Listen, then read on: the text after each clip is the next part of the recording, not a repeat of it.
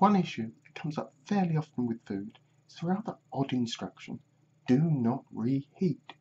However, under this general warning, very little else is said about this issue. So, should you follow the instruction? And what actually is going on inside the food if you do actually reheat it? Well, the first thing to say is that some foods are perfectly safe to reheat. However, with others, there are some significant risks. These risks fall in different categories depending upon which particular food is going to be reheated and how it's been stored after the initial cooking.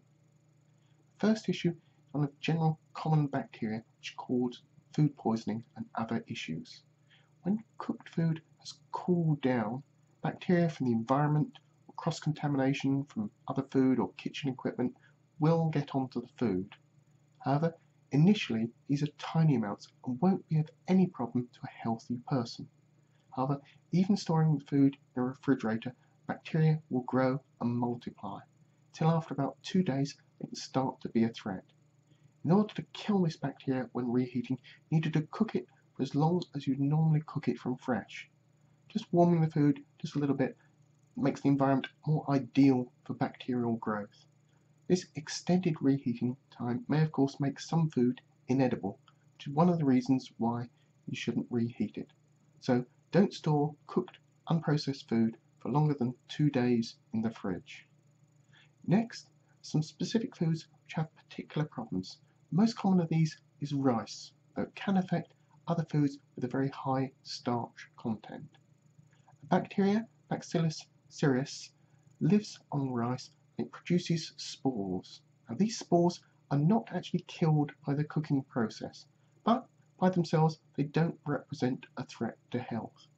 However, when the rice cools, these spores grow into the bacteria, again grow and multiply. As they do so, they produce toxins as a waste product.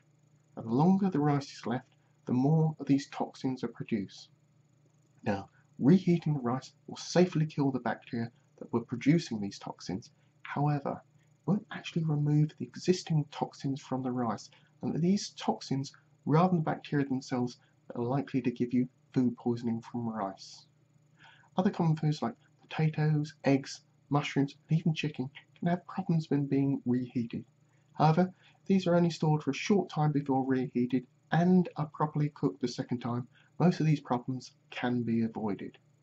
So, some key points about food preparation to finish. Refrigeration and freezing of food doesn't kill bacteria. What it does is it slows down their rate of growth. The colder the temperature, the slower the growth, so the longer the food can be stored.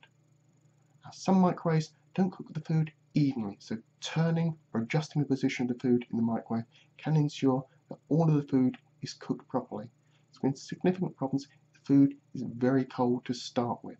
Finally, if you want to ensure that food is cooked all the way through, you can always cook it in smaller portions.